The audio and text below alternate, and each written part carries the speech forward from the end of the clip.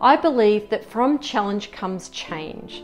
International Women's Day provides the opportunity to celebrate women who inspire us, but it's also a call to action to accelerate gender equality. For me, choose to challenge means that you need to be vocal, whether you're male or female, to question and challenge the status quo around gender stereotypes and the resulting inequities. As individuals and as a collective community, we must be responsible and take ownership of our thoughts and actions.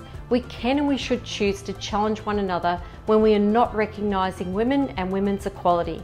Instead, let's choose to seek out and celebrate women's and each other's achievements. Assumptions can pigeonhole women in a way that limits their career aspirations and can also strip men of the ability to express themselves more freely. At MBN Co, we are passionate about and aspire to have a workforce that is representative of all Australians, and we are working to create a fair and equitable workplace in which all employees, regardless of gender, can succeed in their career.